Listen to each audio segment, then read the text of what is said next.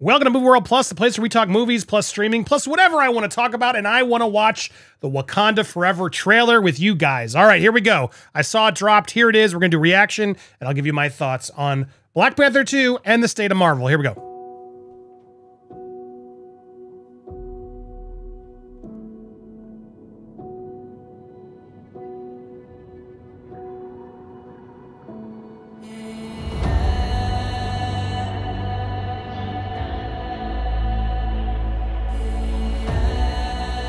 Only the most broken people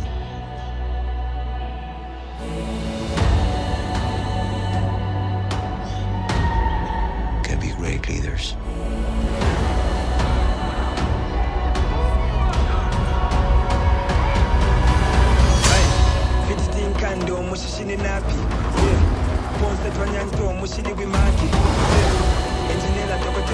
His people did not call him general or king. They called him Kukul Khan, the feather serpent god. Killing him will risk eternal war. He's coming for the surface world.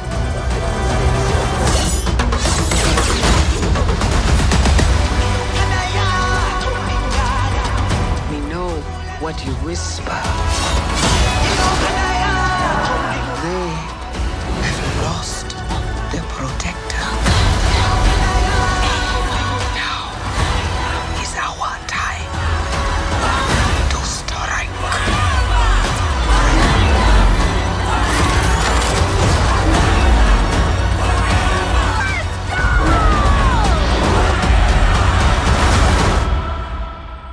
Show them who we are.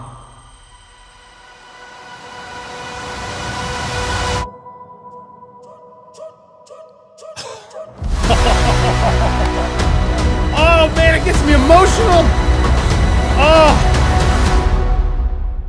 Oh wow. Wow. God, I miss Chadwick Boseman. I didn't think I'd get so emotional with it. It just looks so, this looks so real, raw, and then so filled with action. And my God, Namor, look at that shot of Namor. Holy, what? Oh man, Ironheart is showing up to the party. Holy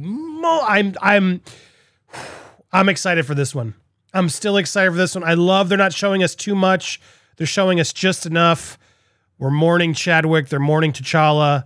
My God, what a cast. Angela Bassett's time to shine. They have such an amazing actress, and she gets to step up and really do this. Oh my God, I'm in. I love it. I'm excited. I'm getting a little too hyped. I'm getting a little too hyped, which makes me always a little nervous when it comes to these movies. But holy moly, oh man, the emotion on these actors is real, and you feel it because this isn't just a character that died. This was a real person that was such an incredible person, Chadwick Boseman. And it just breaks my heart that we don't get to see him continue this character of T'Challa. And I know there's a lot of people out there who have been fighting for recasting T'Challa, which I've heard and I support. At the same time, and seeing Ryan Coogler, who I feel like affected more than any of us, it really does feel like he had a plan to adjust this to show respect and continue to tell the story of Wakanda and where it goes. And to see that final shot, which we've all sort of know this was coming, but that sure looks like Shuri to me. And she looks badass. I can't wait for all the freaking dumb videos where, oh, Black Panther goes woke. But that sure looks like Shuri to me in that suit, I assume. And damn, that looks tight. That looks amazing. There's just so much cinematic quality to this movie. The scale, the emotions, the underwater stuff. It just looks so good. Marvel has gotten me so like frustrated. I got to be honest. She-Hulk, man, I guess I could argue it's cute. It's nice, but it just pales in comparison to this stuff, this real heavy stuff. And I felt it at times during Love and Thunder with what's his name? Gore the God Butcher. Christian Bale brought some real gravitas, some like weight to that movie where there were motions of actual drama in there. And I haven't felt that in a long time in the MCU. I got to be honest, it's been very sporadic. I'm rewatching WandaVision with my daughter. She wanted to watch it. And it's clever. It's so much better when you binge it. It's like a better movie because it's just that week to week wait when we are such a drought of MCU. It really affected my view.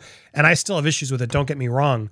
Who is Wanda as a character? That's the problem with a lot of these characters. She-Hulk, Wanda, even the new the new Captain America. I'm just confused. Like, I don't know. I don't feel the weight I do with this character. This is a story we're already invested in, obviously, but there's just more to it.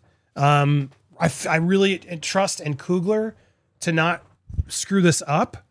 You can just feel it on every frame of this movie, just how serious, but also like moving forward it is.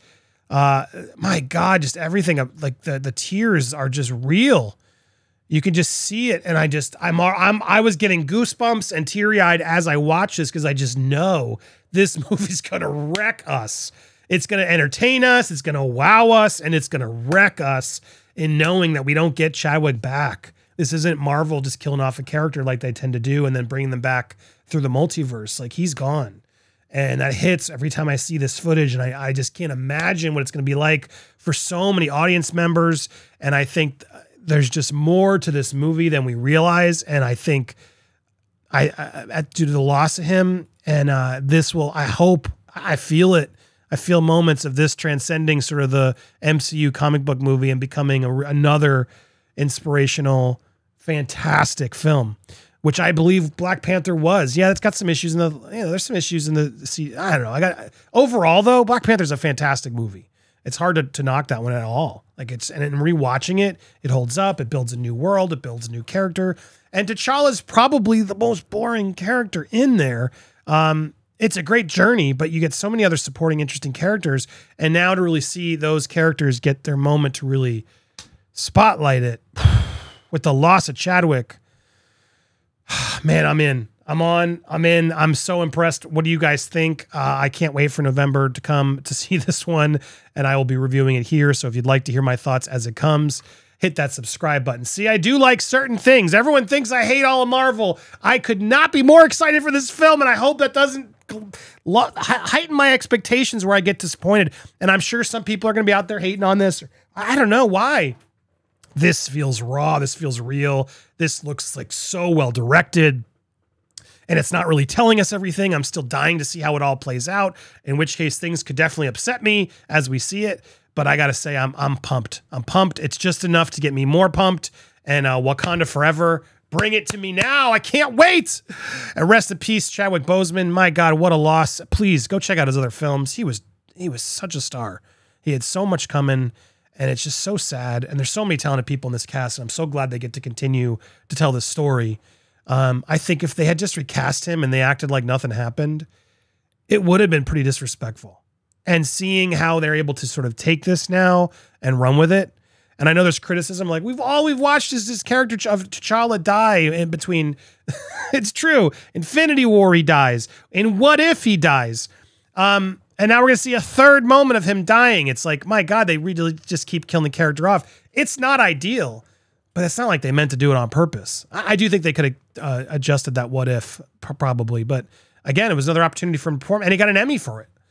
So I got to say, so far, while I was hearing that to cast T'Challa out, I got to say, so far, these trailers are making me feel confident that Ryan Coogler has a plan. He's on it. And I can't wait to see Wakanda Forever, baby, in theaters this November. Tickets are now on sale. Get ready. It's coming. It looks badass. Namor, man, I'm still like, some of it looks a little goofy, but man, I'm so intrigued. I want to see more. I want to see more. Bring it on, baby. Wakanda Forever, baby! Hit that subscribe if you haven't already. Hit the bell for all alerts so you get notified when we do reviews here on Movie World Plus. And thank you guys so much for watching. Stay tuned. We'll be live over on Popcorn Planet talking the news. So join us over there or just watch my movie stuff here. Appreciate you guys either way.